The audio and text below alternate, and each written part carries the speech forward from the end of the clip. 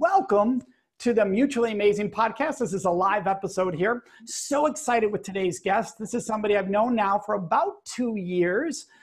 We met through a group called the Genius Network. She does amazing, incredible work. Her name is Dr. Jaime Hope. It's so weird for me to say Dr. Hope when I'm on these interviews. I'm so used to saying Jamie, but she deserves to be called Dr. Hope because that's what she does, and she's earned that title. She works in one of the busiest level 1 trauma center ERs in the United States, and in a state right now that's getting hit. A state that's one of the states starting to make some news now with coronavirus and COVID-19, and that's Michigan, and she's right outside Detroit. So she's seeing this all front and center. I don't want to waste any more time. I want to get right into this. Jaime, thank you so much, Dr. Hope. Thank you so much for joining us today. Mike, thank you so much for having me. These are unprecedented times. So to have the opportunity to get to talk to people and help is such an honor. So thank you for having me. Absolutely. And something we're going to do a little unique for everybody watching. I love that those of you are with us because you're going to be able to ask questions. We're going to run this actually live to Facebook so we can reach as many people as possible right now. I'm going to start with the following question, Dr. Hope, and that is, what do you think is the biggest misconception people have right now about COVID-19 and coronavirus? So I'm here. There's actually 2 big misconceptions. And what I'm hearing is it's not a big deal in any way, and this is all ridiculous. And the other one is we're all going to die. We're doomed. There's nothing we can do.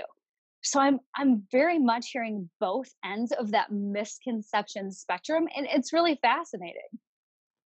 Yeah, and so how do you respond?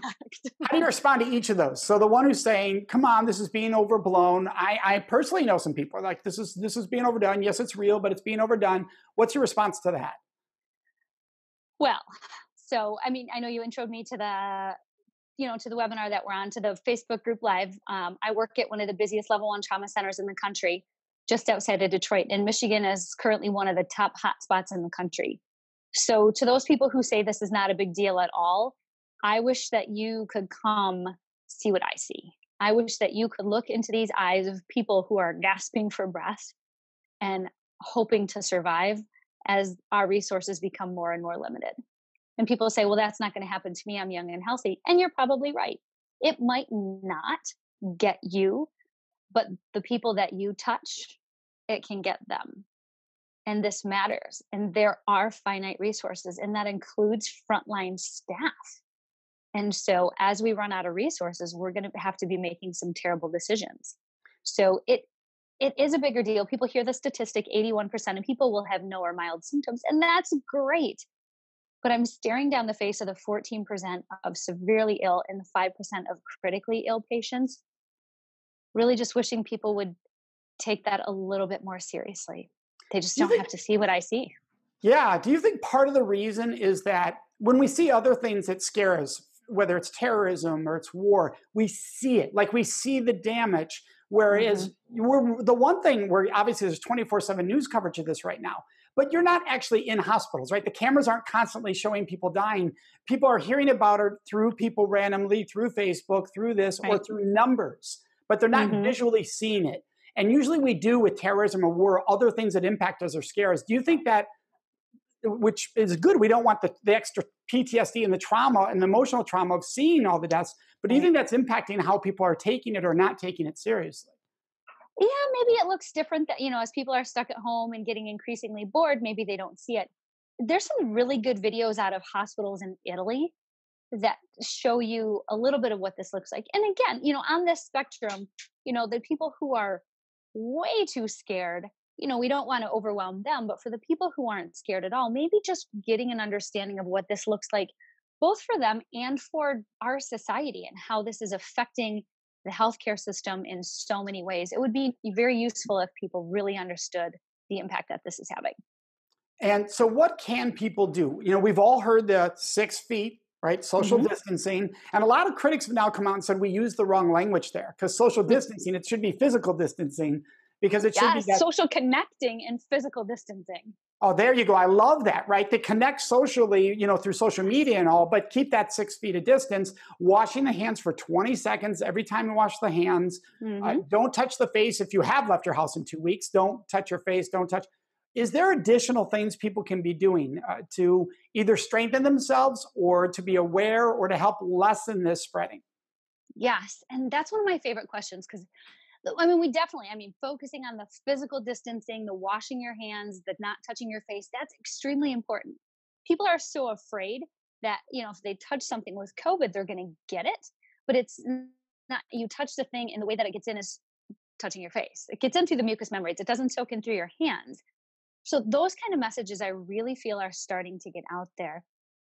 What I think is being left behind, Mike, is okay, so you're at home, you're washing your hands, you're not touching your face, or at least getting better at it. At least I know I'm trying to. When I'm not at work, when I'm at work, I'm covered in gear. You can touch your face if you tried, but but then what? So what is everybody supposed to do? People are stressed. There's some job insecurity. There's some financial insecurity, and people are wondering, what am I supposed to do now while I wait this out, even if they are doing all of the right things that we're asking them for? And that's one of my favorite questions that I love to answer. So what would be those things? So it's important to stay healthy. So the way that you can fight this for yourself, for your family, and for everybody is to, number one, develop and maintain healthy habits. So I talk about people getting nourishing food, energizing exercise, restorative sleep, stress release, and meaningful connection. Now, we can't get meaningful connection in the same way that we used to. Meet our friends out somewhere, giving hugs, high fives, all of those things. But there are so many beautiful ways that we can stay connected. Now, a lot of people have told me over the years, Dr. Hope, I don't have time to get healthy. I don't have time to exercise. Well, all of a sudden, the universe gave a lot of people a lot more time on their hands than they were expecting. So the question is, how do people want to use this time that they have? This is an opportunity. As our mutual friend Sean Stevenson had said, this is happening for us and not to us. Yes, this is unfortunate. Yes, there are a lot of things going on, but there are also good things that can be had. So what in this can you find is helping for you instead of happening to you? So when we're just talking about exercising, the immediate complaints are, I don't have the equipment, I can't go to the gym, all of those things. Of course, that's true. I'd be shocked if there were gyms that were still open, quite frankly, because that's not appropriate in a pandemic. But that doesn't mean that you just give up and sit on your couch and watch Netflix. What it means is it's an opportunity to get creative and flex your mental muscles along with your physical muscles. There are so many free resources now. I mean, there have always been free YouTube videos and things like that, but even big companies like Peloton are offering their app to use 90 days for free. You don't have to put in a credit card, and I don't get a commission from Peloton. Don't believe me. I don't get anything from them. And they have non-bike, non-treadmill workouts. So I've actually started doing some of their strength and yoga workouts just for fun, just to mix up my routine and try something different since I can't get to the gym.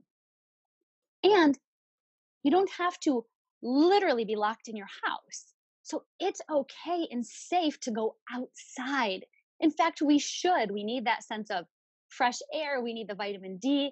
In Michigan, where I'm at, if it gets above 40 degrees, we're usually all outside, like heat wave.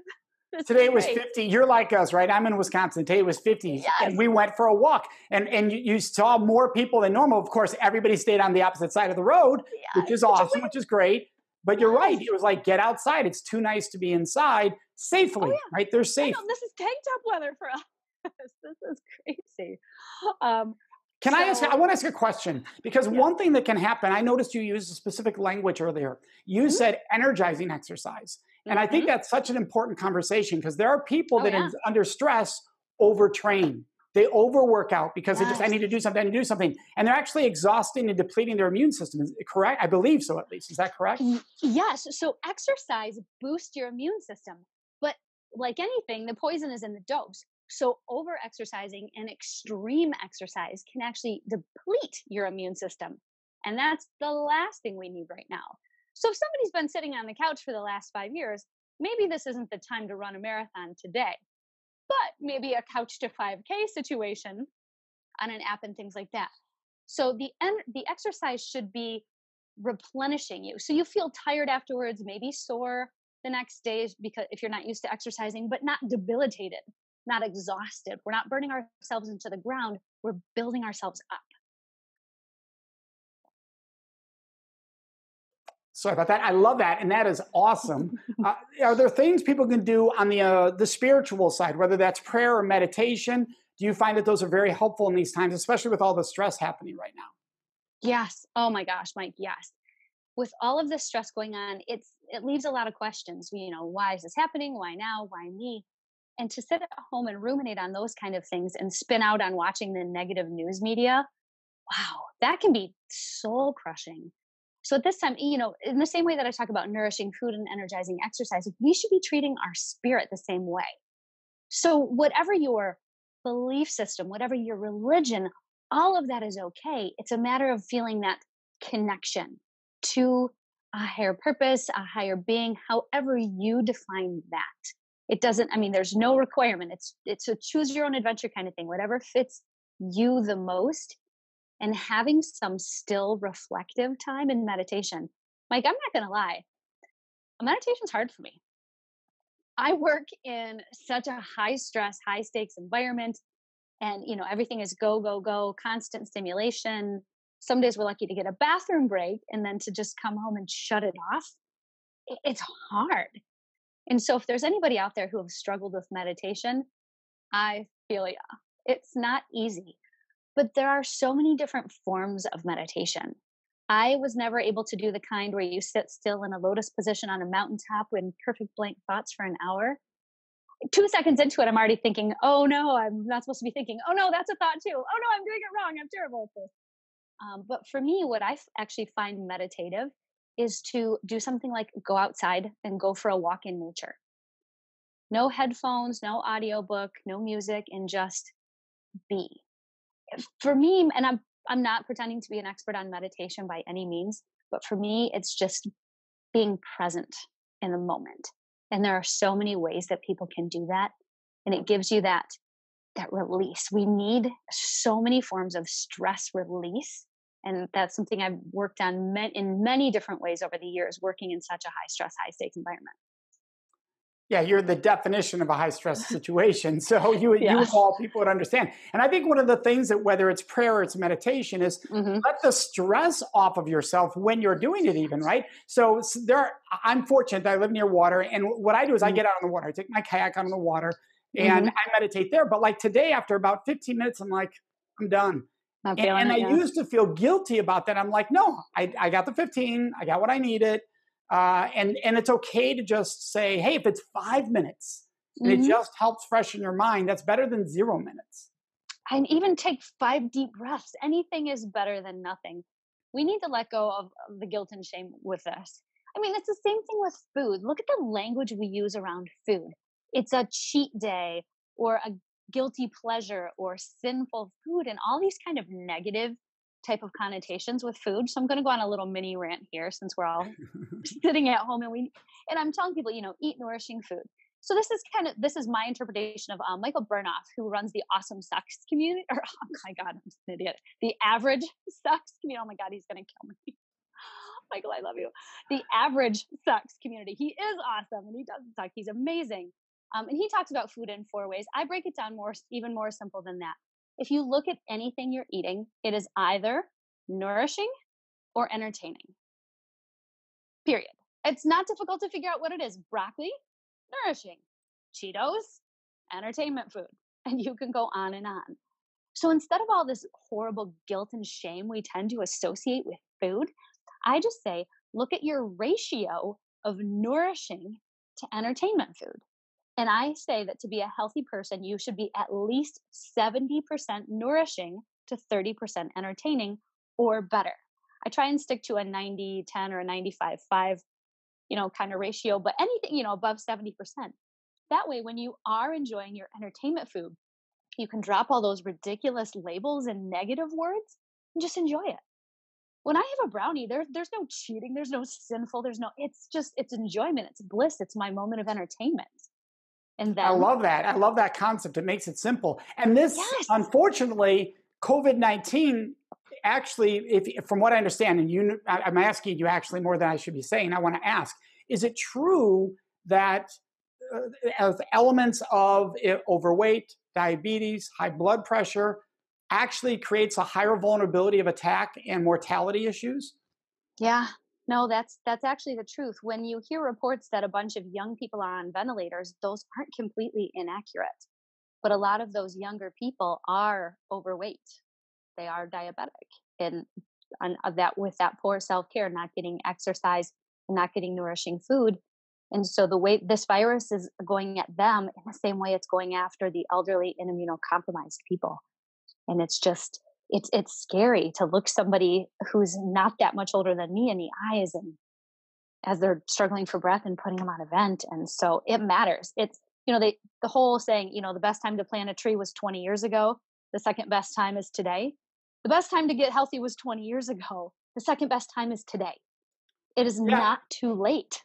Yeah, and I'm seeing people joke about, the freshman 15, but this is the Corona 15, that now that I'm home and I'm putting on the weight, and you see that. And what you're saying is this is now the time to be very cautious and aware of what you're eating, so you are your strongest, you are your most immune strength-wise to be able to fight it off, or even if it were to happen, to be able to handle the situation. Yes, healthier people are less likely to get it, less likely to suffer severely from it, and less likely to die from it. So when we have this unprecedented free time, and I know people are still working from home, plus trying to homeschool their kids, not everybody has an abundant of free time. I certainly have the exact opposite of that. But even that little bit of time where we have the opportunity, use that time to your advantage instead of numbing out with, Cheese Whiz and Netflix. And so when we come out on the other end of this, you will have spent your quarantine time in this highly stressful time coming out stronger and better. Love that. And this is a live podcast. We're doing a live podcast. So everybody watching, whether you're on Facebook, you can ask questions in the comments. I'm following that.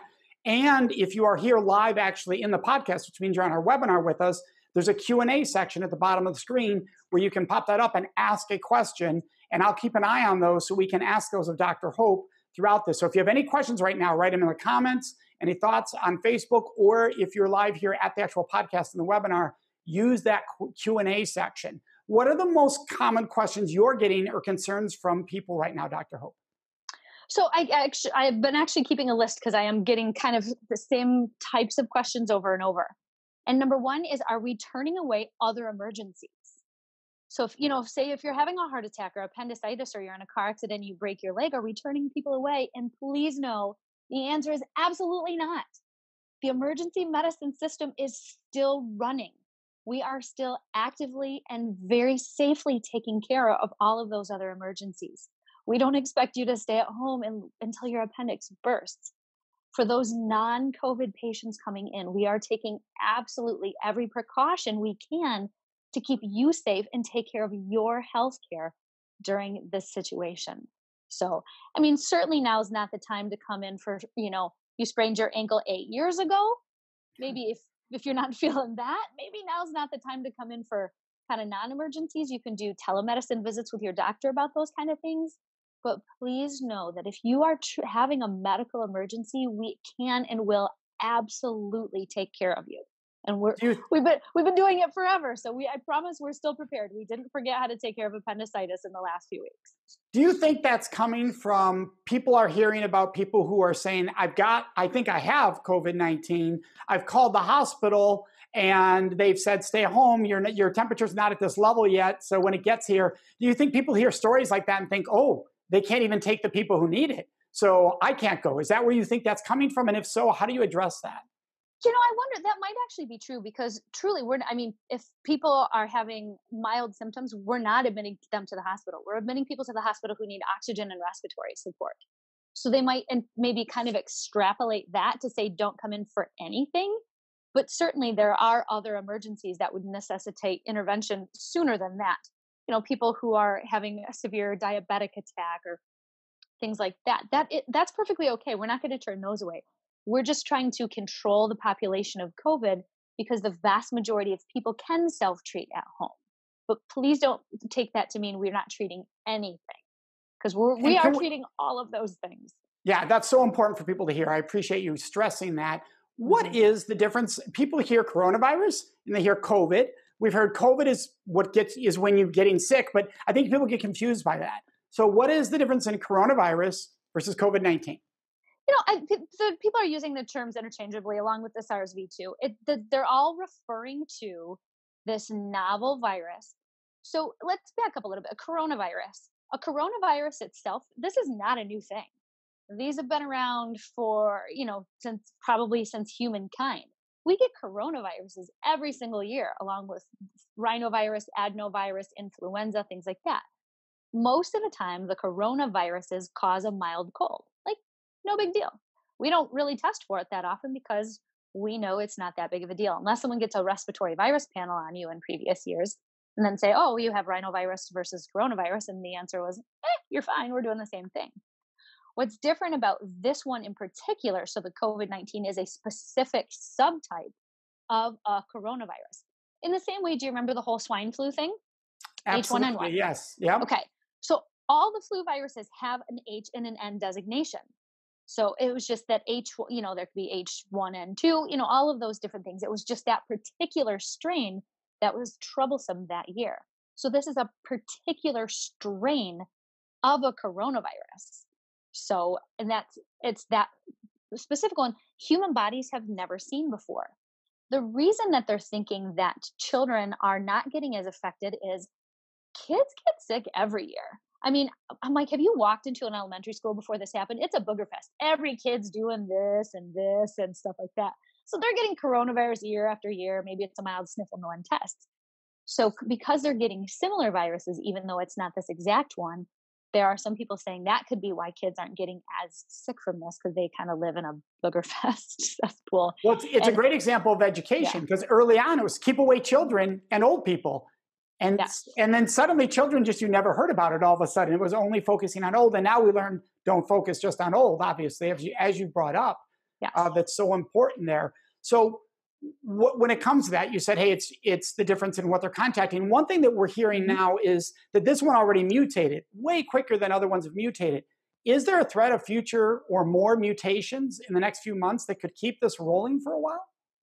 It's possible. Viruses are amazing at mutating. It's how they stay alive and continue to infect host after host after host. A smart virus would mutate. So after you get the first form, you would not be immune to the mutation and get it again. That's how the virus continues to replicate and grow. No, I'm not a virologist. I'm not an epidemiologist. I'm just the person on the front lines taking care of them. But we have seen this with other viruses. So it's hard to say. I would love to think that we just get this one under control with, all the measures that we're supposed to be doing. And I'll get this. I can't predict that. I'm sure that there are, some smarter epidemiological folks that could probably answer that question better.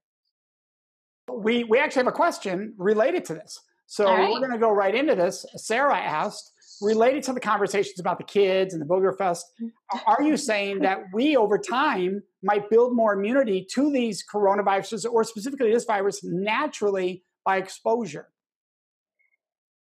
So she didn't say naturally by exposure, but I think that's my interpretation of the question, just to be fair. Yeah. So we believe most viruses, after you get it, you have some level of immunity. I can't say for sure that that's going to happen with this one.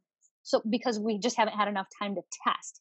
So we're going to start doing things like, do we have antibody testing? Can we use that convalescent serum to help other people? Will we build that kind of immunity?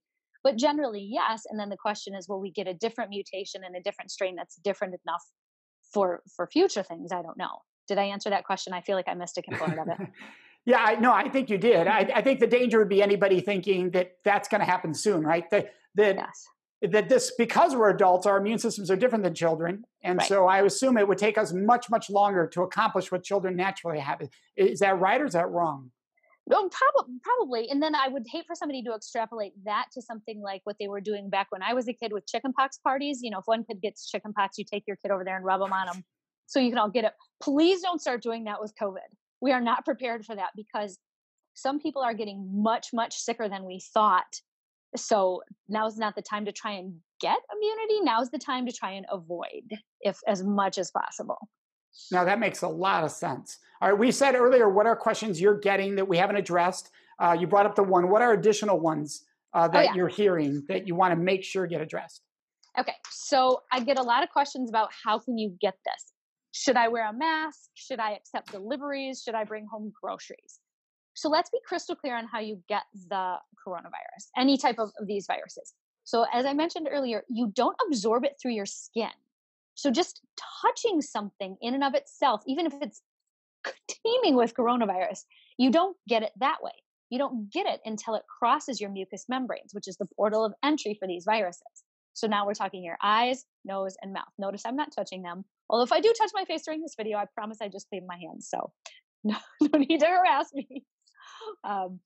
And by the way, earlier you said you were equipped up when you're on the job. I wish we could show people a picture right now, but when you say equipped up, there's not just a mask, there's a glass like welding section you have above the mask, right? From the pictures I saw.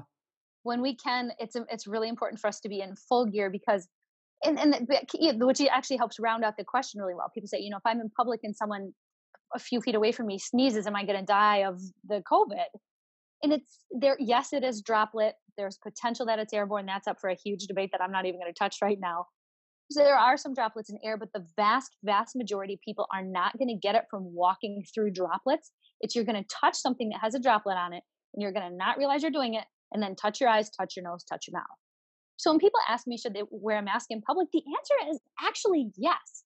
But you don't need an N95. You're not intubating somebody. You're not putting them on life support like we are. We need the N95 because it's spewing into our face very directly in close contact with someone with a high viral load.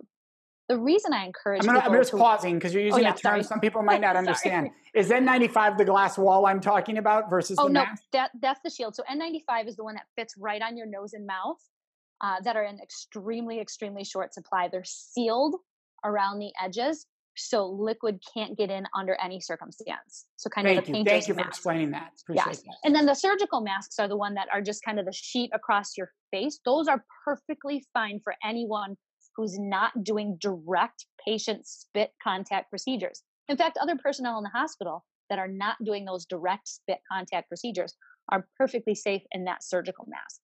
You can make your own. You can get some, you probably can't. I was about to go into that. So the making their own, is there a certain protocol people need to follow if they are making their own? No, because the point of those masks that you're wearing out in public, like I said, there's very little risk of droplet, especially if you're doing the physical distancing. And even if you do get a little droplet on there, just wash the mask. Make a cute one. Make it whatever pattern and fun thing you want. Take it home, take it off, put it in the washing machine, wash your hands. The reason that you're wearing it is because you're at the grocery store and you're not going to realize it. And then you reach and put a few things in your cart and then you're like, what did I need to get next? And that's where the problem happens. But you can't touch your face if you have a mask on. Now, Mike, I saw a great video from, I believe it was the Prime Minister of the Czech Republic, that they've actually required every single citizen to wear a mask in public. Wow. That way, last time I was at the grocery store, I sneezed. And now normally, you sneeze in public and people say, bless you. Now people run in terror, give you dirty looks. That's right. But I'm a healthcare worker and I know that I've had some very high risk exposures, even though I'm extremely careful. I was wearing a surgical mask. So I sneezed inside my mask. There was no chance of passing it to anyone else. And all of those times I was so tempted to touch my face, the mask stopped me. So it's protecting me. It's protecting you. So it's perfectly okay to wear, just a regular surgical mask of any kind, any cloth you want to make. There's tons of videos out there to learn how to make one. But that way you're just keeping your mucous membrane safe in public. Thank you. We have a very specific question here of somebody close to them has been impacted by this. So I want to make sure I say this word for word for you. This is one of our listeners asking. Here's the question. My girlfriend was exposed on March 18th. Okay. Just found out on March 30th, and she has no symptoms. Should she quarantine and for how long? Okay, so on the 18th, she was exposed to somebody. She was exposed to somebody with it on March 18th. She just found out on the 30th that person back on the 18th had it at that time. So she's just learned that she was exposed 12 days before. She has no symptoms. Should she quarantine and for how long? There's such a lag time in testing right now. Isn't that so frustrating? That's a separate issue we can talk about. By the way, that's an important issue. Is it what I saw on the news today? There's a 10-day lag on some tests. Like if you take the test, it could be 10 days in some states before you hear the results. Is that correct? Oh yeah, a little interjection here about that. That's absolutely true. So if somebody has classic symptoms and we swab them, we're like, for them, just assume you're positive. We'll just tell you, like, here's a gift certificate. You have it. Like, just assume you have it and act accordingly. Right now, we believe that the incubation period is mostly between 2 and 14 days. So if we're talking, 12 days from an exposure and still zero symptoms, 2 more days of self-quarantine would be appropriate. And if you remain symptom-free, then join the rest of the general public with just the physical distancing, the not face touching, and the hand washing. So this is a good example, though, because the person wasn't quarantining or self-isolating until 2 days ago when they found out about the 12 days earlier. It's a little for trickier 12 days, they would have been walking around, right? In theory, potentially, but that would then be exposed to other people. Absolutely. I mean, unless you're truly, truly isolated, we are still being exposed to other people in some ways. And that's why and we know that 81% of people have either no symptoms or very mild symptoms. So there's this rate of asymptomatic people, so no symptoms, that are carrying this, that have it, that are passing it to others without realizing it. And that's why we just say, everybody, wash your hands, stop touching your face, wear a mask in public, stay physically distant away. Because you might have a mild sniffle that you think is a seasonal allergy, and that's potentially could be the COVID virus. And it's just not affecting you that much. So that's why we want everybody to participate in this, and not just the people who are feeling sick. And it is possible, even if you do get sick, that you were sharing and shedding the virus in the few days prior to your symptoms. And so if we all join together and share the responsibility in not spreading this, that's the only way we're going to slow this down. Stay home, stay home, stay home. Yeah. We have another question. Absolutely. We have another question from Sarah, one of our listeners. Can you talk about the risk benefits of using acetaminophen versus ibuprofen when people get symptoms? Yes. So separate from the risks of the medications themselves, of course, too much of the ibuprofen can be hard on your kidneys, too much acetaminophen can be hard on your liver. So we'll separate that out, and you can read the package labels for those unless you really want me to dive into that. But specific to COVID, what we're seeing is that it increases a specific receptor in our lungs called ACE2. And ibuprofen specifically can also increase that receptor. And there is a theory that can make you more susceptible to getting this infection and to having a worse outcome because of that specific receptor. And acetaminophen does not do that. So although we haven't specifically, not every medical institution has banned the use of ibuprofen, because that theoretical risk is very real, we're just saying, if at all possible, when you are doing symptom control for the muscle aches or fever, just avoid it. Just avoid it, because we don't have enough data to know better, and instead of taking the risk. So we're pushing people toward acetaminophen if they're looking for an over-the-counter medication for fever control and muscle aches, and just make sure that you're not overdosing, because that's a medication that's easy to overdose on. So acetaminophen, for those who aren't aware, what would be over-the-counter examples of acetaminophen? Tylenol and paracetamol are the most common ones. What was I knew Tylenol. What was the second one? Paracetamol. Paracetamol. That's I believe in Canada, and then also in England and Australia. So wonderful. All right, excellent. All right, so one last one. Any other last nuggets you want to make sure that our listeners and the viewers and the watchers right now know before we wrap up? Yes. So one of the things that are really important to do while you're at home is, when times are so stressful and we're frustrated and things like that, now is the time to connect more deeply than ever with your purpose. Not everybody can be on the front lines facing this, and quite frankly, not everybody needs to be.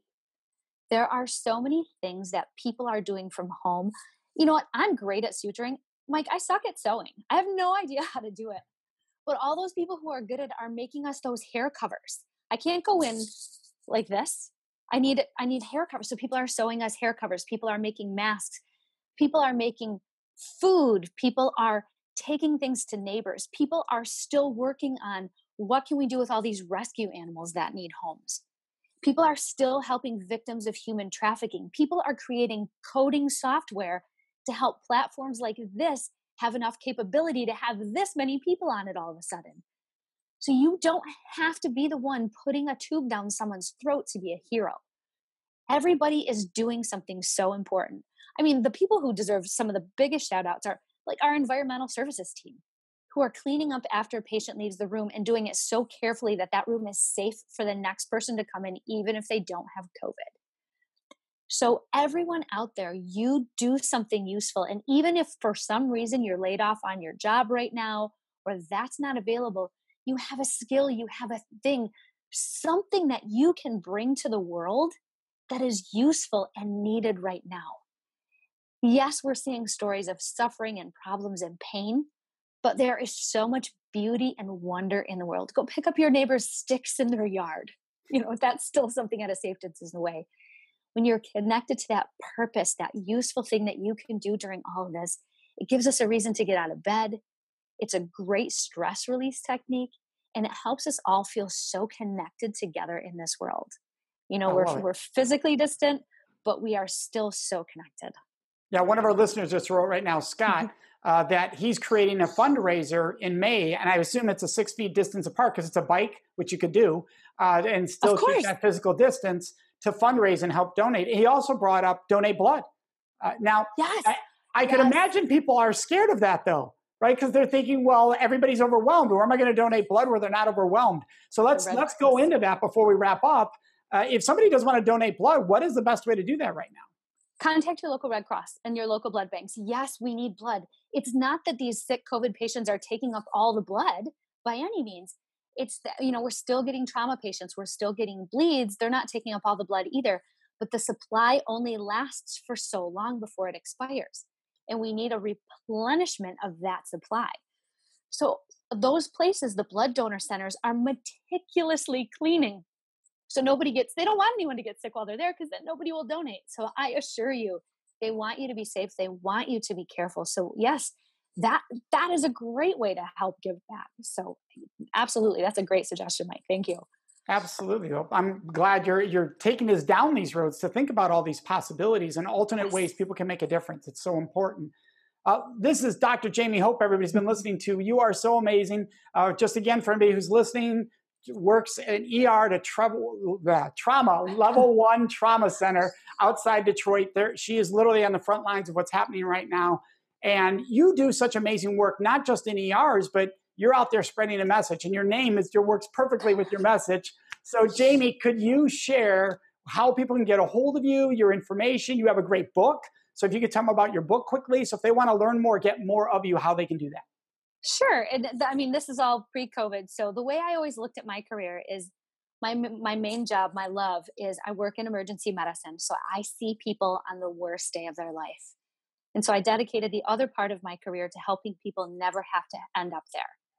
And that's by teaching people how to create and sustain healthy habits. So the title of the book is called Habit That. So it's helping teach people how to create and keep those habits, not like those New Year's resolutions that we forget in 10 minutes, how that goes. But the real stuff. It's not the quick fix. It's not some crazy fad stuff, lose 100 pounds in 2 days or BS like that. And so the book is called Habit That. It's out there. And I have a Facebook group called the Habit That Tribe. So where we connect. I haven't been writing quite as much as usual lately, but in my defense, I'm working really hard in my job. I think the work you're doing is so important. Nobody's going to complain. Yes. But my website and my Twitter and all those things are the same. It's Dr. Hope Health. So come find me, tweet me. I'm doing my best to keep all these messages, to answer as many questions as possible. It's not, I'm other than the book, I'm not doing this professionally. I'm just doing this in my free time because I care. So I'll answer absolutely as many as I can until I need to go to sleep. Well, your passion shows. And I want to thank you. I want to thank all of our medical professionals on the front lines. Like you said, the people, even the cleaning, that are making sure those rooms are safe, to our nurses, to our doctors. Thank you for all of you listening right now for what you're doing.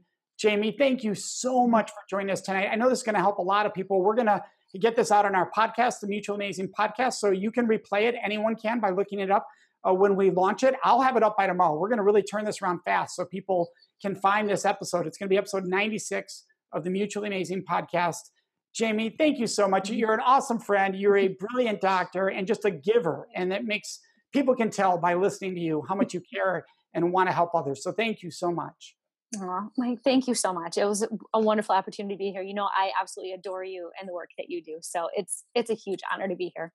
Thank you very, very much. For all of our listeners, please know that we're going to be doing more live podcasts. So keep an eye on our website or my Facebook, which is facebook.com/MikeRespects. And keep an eye out for when we're doing live feeds like this. You can join our podcast because we usually do at least one a week. And until then, please work on every day building mutually amazing relationships in your life. If you're stuck at home with your family, it's a great time to work on building mutually amazing relationships in your life. I'm Mike Domitrz with the Center for Respect. Our website is centerforrespect.com. Thanks. Have a great week.